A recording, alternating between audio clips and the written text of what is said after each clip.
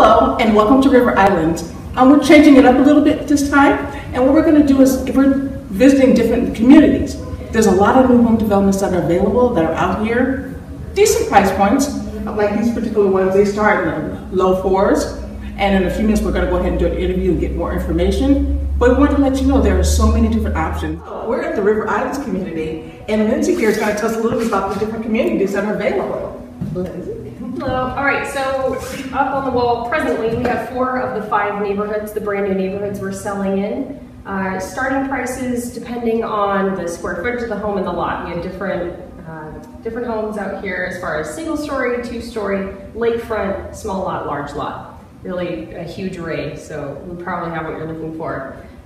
Lowest price point you'll see at the moment is 360 Lakeside by Kuiper Homes. They're 4,000 to 5,000 square foot lots, and their starting prices are in the low 4s. Okay. Crystal Cove by Tin Lows Communities, as well as Tidewater by the New Home Company. They start in the mid 400,000s.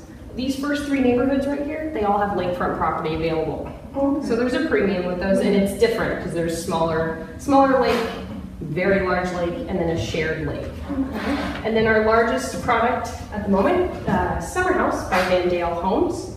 3,000 to 4,000 square feet. They're monsters, but they're beautiful. Wow. They start in the low 500s. Okay, that's really good price point. And tell us a little bit about the community. What should someone expect if they come here? What is this community like?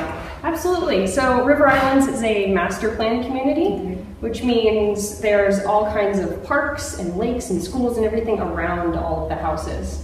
So when people come out here and they're purchasing a home, they're also buying into the community as well.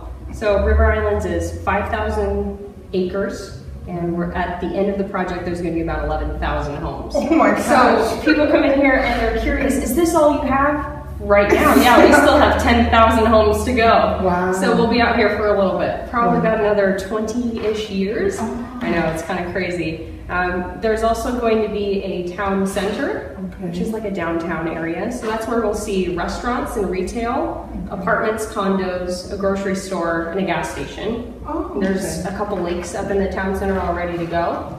So that's probably where we'll see some of the restaurant dining on the water. And so right now we have the boathouse. Correct, yes. The boathouse is our first facility. It's our first restaurant. It's open every day from 11 to 10.